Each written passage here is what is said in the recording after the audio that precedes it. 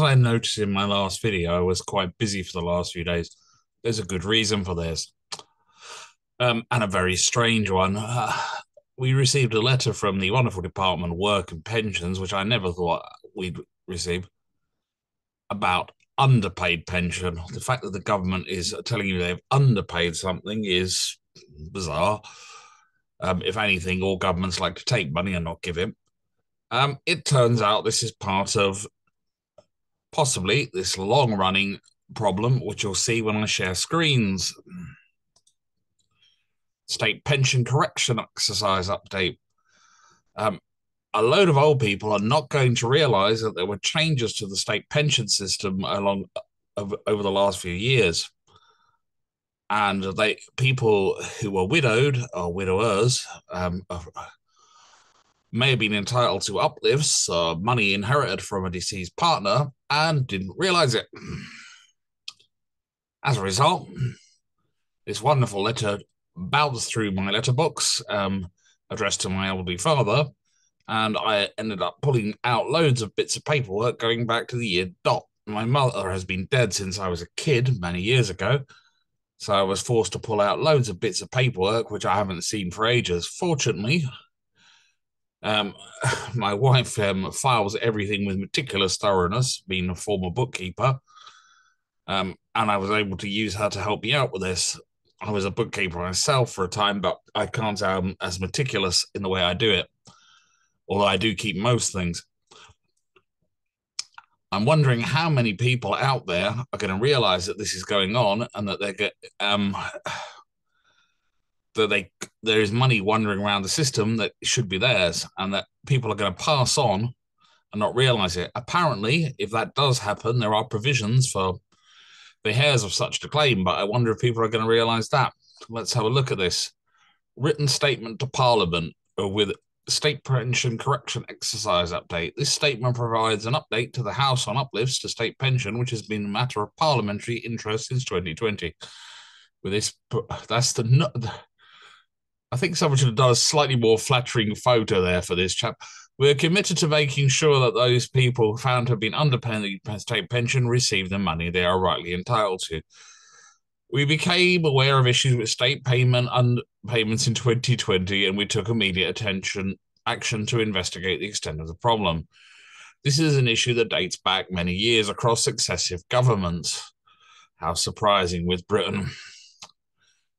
Rectifying these cases is a priority for the department. We will do it as quickly as possible. From August 20 to January 21, the department carried out a number of complex scans of legacy computer systems that analysed many millions of state pension records.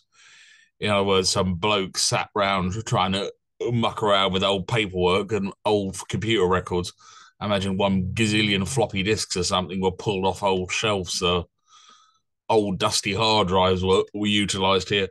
The scans identified cases requiring further investigation. These cases can be categorised into the following groups. People who are married or in a civil partnership who reached state pension age before 6th of April 2016 and maybe were entitled to a Category BL uplift lifted on their partner's national insurance contributions. That would be people like my father.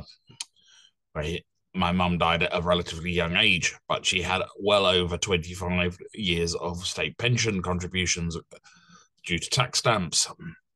However, the law changed on that recently. Following a change in the law in 2008, when their state spouse became entitled to a state pension, some people should have their basic state pension automatically reviewed and uplifted. Underpayments have occurred in cases when this did not happen.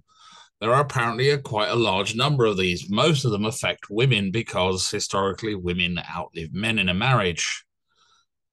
People have been widowed and their state pension was not uplifted to include amounts they are entitled to inherit from their late husband, wife, or civil partner.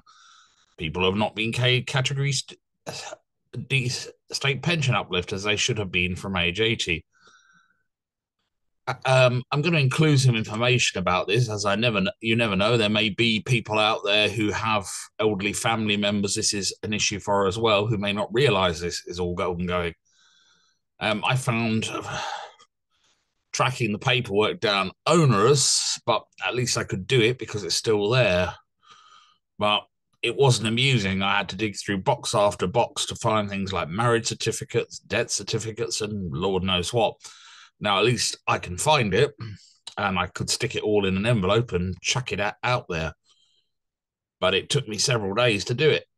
And one of the major problems is if this is going out to pensioners on their own, with the greatest of respect to pensioners, many elderly pensioners are probably not going to be feeling like going through a load of boxes of old paperwork, or in many cases are not going to be able to do it because they're too frail, or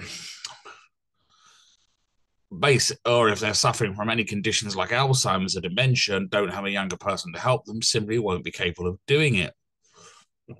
This is not terribly well advertised, and I was wondering at first, was this whole letter a scam, until I actually looked into the matter and then realized, oh dear, this is ongoing, and realized that there is a heck of a lot of women out there who are underpaid a huge amount, and we are talking billions. Another great, wonderful sort of display of legacy of, I would say, not legacy of computer systems, legacy of bureaucratic systems that didn't really work very well, and constant mucking about. Oh well, as it stands, it's not something anyone here desperately needs, but if the Department of Work and Pension wishes to correct their errors, far from me to get in their way.